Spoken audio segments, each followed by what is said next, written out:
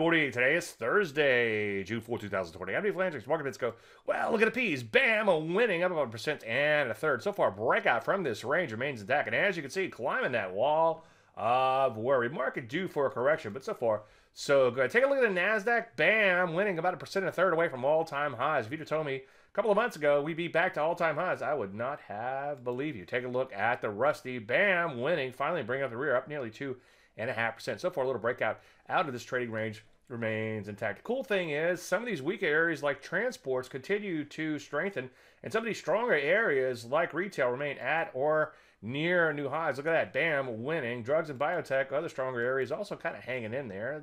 Yesterday notwithstanding, but for the most part continue to hang in there. So what do? Well, continue to play alongside, obviously, but you want to make sure you wait for entries, especially in light of the futures being a little weak pre-market. And, of course, honor your stops and take partial profits as offered. I'm going to flash all this out, plus a lot more stuff later today in the chart show. I hope to see you there. I'm Dave Landry, and you started Market Minute.